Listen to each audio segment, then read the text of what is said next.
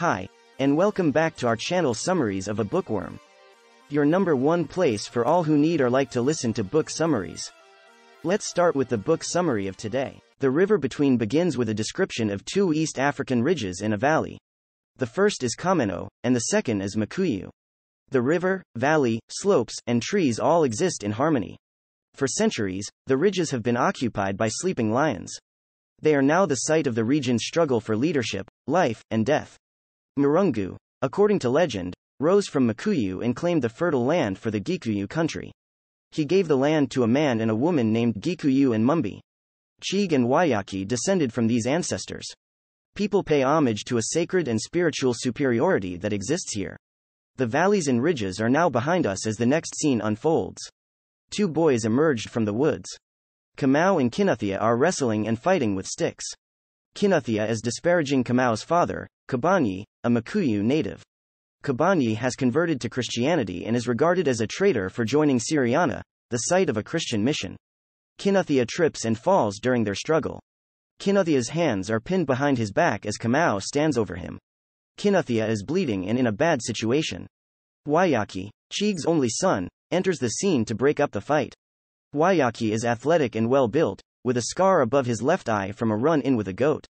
Kamau obeys Waiyaki and withdraws from Kinathia through his gaze. Chig, Waiyaki's father, is well known in Kameno. Many legends surround him, and some claim he possesses the gift of magic. He barely survived the Great Famine and raised a family of daughters who are now happily married. Chig warns against the Syriana Missionary Center. He and the other elders are working to preserve tribal culture, including passing that responsibility on to his son, Waiyaki. The boys gather their cattle and return them home. As Waiyaki returns home, it is dark, and his father is surprised to learn that he has returned with the cattle from the plains. He is impressed by his son's fortitude. Waiyaki later plays a game based on the Demis stories. The Demi na Mathathi are legends that date back to the dawn of time. Waiyaki is told he cannot be Demi because he has not yet been circumcised while playing this game with another boy. Waiyaki feels small and insignificant as a result of this. Waiyaki is preparing for his second birth ceremony, which includes learning the ways of the land as well as the magical ritual of being born again. In preparation, the elders drink beer and slaughter a goat. The ceremony is simple, requiring him to sit between his mother's thighs while the tribe reenacts his birth with a thin cord taken from a slaughtered goat. Waiyaki is upset, crying, and falls to the ground as a result of the ceremony.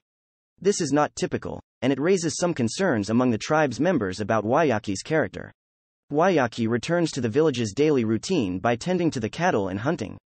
Chig, his father, teaches Waiyaki about the sacred grove and his tribal responsibilities.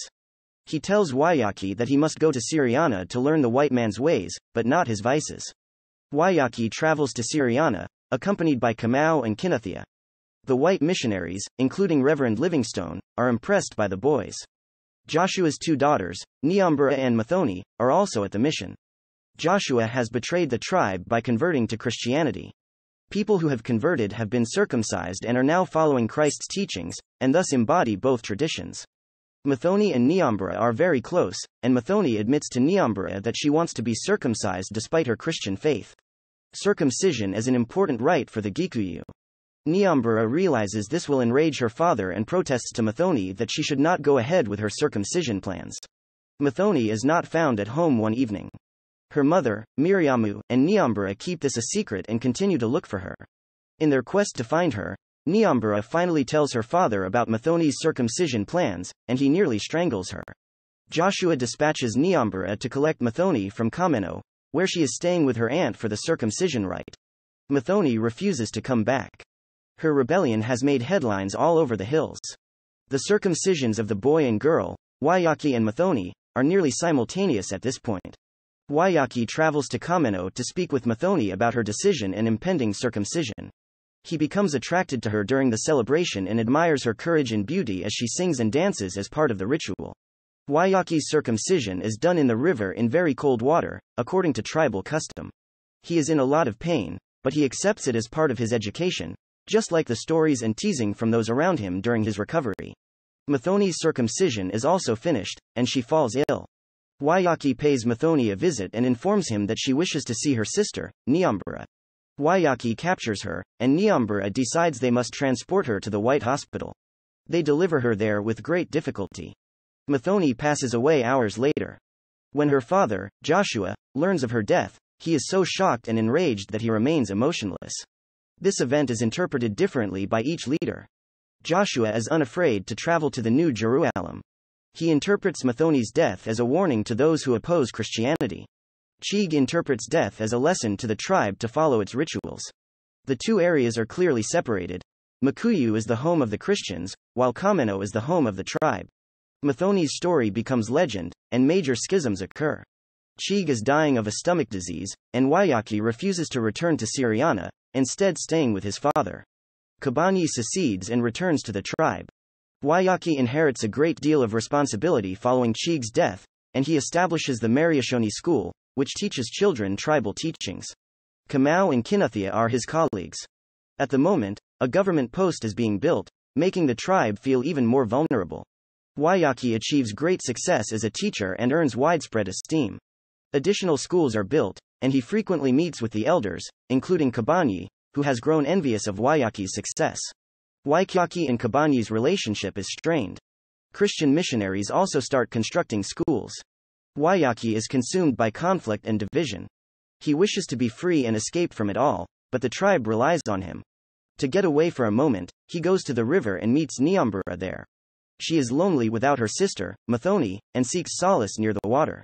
Waiyaki and Nyambura are attracted to each other, but their meeting is seen as a threat to the tribe as well as the Christian mission. They try to meet again, but Nyambura is under pressure from her father not to. Waiyaki visits her church just to see her, which causes quite a stir among the elders, particularly Kibani. He expresses his love for her and asks her to marry him at the river. Kamau is falling in love with Nyambura at the same time that Waiyaki is. Kamau tells the elders about their meetings, which causes problems for Waiyaki. Waiyaki begins to resent the fact that his actions are being watched and realizes why Nyambura will no longer meet with him. Waiyaki pauses during his attempts to see her at the church to observe Joshua's intensity during a sermon. Waiyaki is impressed by Joshua's preaching and vocal power. Joshua's devotion to Christianity is something Waiyaki admires.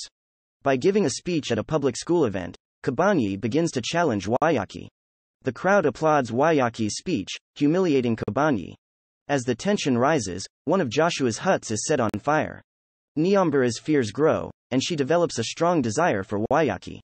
Waiyaki is her only savior from her domineering father. Christmas and the day of circumcision are approaching, and both sides are preparing.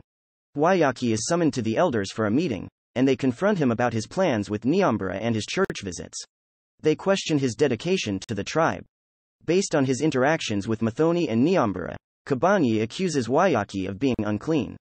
Waiyaki is enraged. Waiyaki, according to Kamua, is the greatest threat to the tribe. A large crowd has gathered on the hills at the meeting place. The people want something done. Waiyaki talks about bringing the people together. When he appears, they applaud. He talks about education, unity, and political liberty. He decides to fight for his love for Nyambura as well. Kibani stands up for the tribe and ancient rituals. He speaks as someone who used to be a Christian. He discusses the inner workings of evil and good in the hearts of men and in the country. He claims Waiyaki is unclean and collaborates with the white man. Kibani discusses their tribe's history and heroes. In the end, Waiyaki is asked whether he loves Nyambura or the tribe. Waiyaki and Nyambura are handed over to the Kiama, who will judge them and decide what to do with them. The people abandon them in the face of the elders' judge. Thank you for listening to our book summary. I hope we sparked your interest in the book. Please let us know in the comments below and give this video a thumbs up. Do you want to listen to more book summaries? Subscribe to us and you will get a notification every time we publish a new summary. Bye bye and see you next time.